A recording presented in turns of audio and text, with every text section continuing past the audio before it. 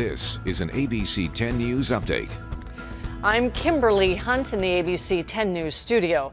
The number of COVID cases in San Diego is spiking again. Thursday, the county announced more than 1,600 new cases in just one day.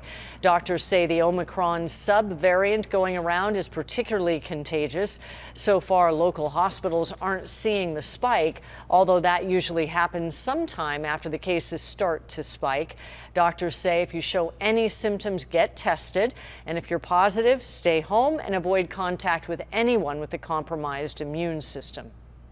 Flavored tobacco products will soon be illegal in the city of San Diego. Today, Mayor Todd Gloria signed the ban. It is designed to keep the products away from children. There are similar bans in Los Angeles, San Jose, and San Francisco. In November, Californians will vote on extending the ban statewide.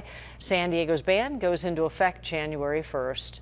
The last hurdle has finally been cleared to start reshaping Chula Vista. Today, city and port leaders announced the escrow closed on the final renderings. They show the centerpiece of the project, the new 1,600-room Gaylord Pacific Resort and Convention Center.